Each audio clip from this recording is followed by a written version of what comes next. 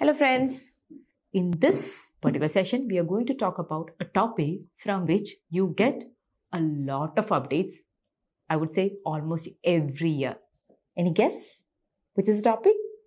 Yes, it is none other than TB, because we know that in TB you keep getting a lot of updates. Okay, so let's see what are the latest things in TB.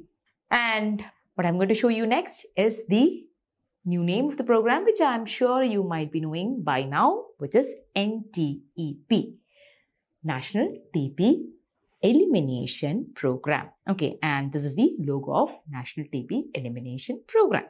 So let's see in just what are the latest things that have come in NTEP.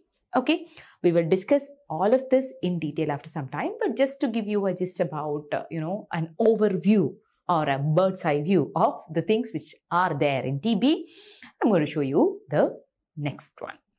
Did you know that in TB we have daily regimen now? Earlier it was alternate day regimen, now it is daily regimen. That means earlier it was like, every Monday, then Wednesday, Friday, or Tuesday, Thursday, Saturday. That is how the medicines were given. But now we have the daily regimen. And it is fixed dose combination. That means all drugs are combined into one single tablet. That means H, R, Z, E. All these are combined into one single tablet. You knew it, right? Okay.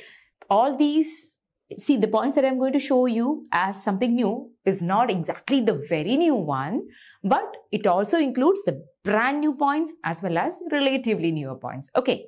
So you might be familiar with many of these.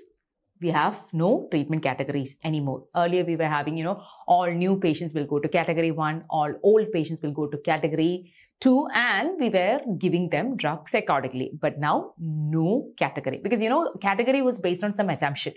If you feel that, okay, this patient is an old patient, you are assuming that he may not respond to the first line regimen, then under that impression that he may not respond, you are putting him on second line treatment. But now, no need of any assumption in NTEP. In NTEP, each and every patient is tested for all the available major anti-TB drugs, and they are given treatment according to their drug susceptibility. Okay. Then we have new drugs. Yes, this I'm going to highlight. These new drugs you can always expect as an MCQ. You might be familiar with bedaquiline, delamanid, because this is not very brand. I can't say this is not brand new, but the other one, pretomanid, is something which was introduced very recently. Okay, so